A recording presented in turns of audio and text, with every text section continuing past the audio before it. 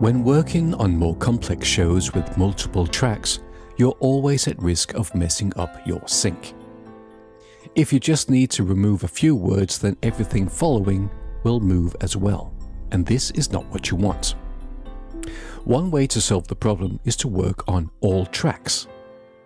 But then you might have created a different problem by editing in all the other regions. So how do you edit something in a single region without affecting everything else? And remarkably, we have a solution for that. Region cut will only affect the current region. Everything following stays in place. Once the edit is done, you could select all to end and move everything into place again. Our days are spent just zigzagging through the garment district, and that's what the whole day is like. Having everything nearby, that's a district. Region cut is just another tool in your audio editing tool bag. Editing multitrack sessions is fun, and the more tools you master, the more fun it gets.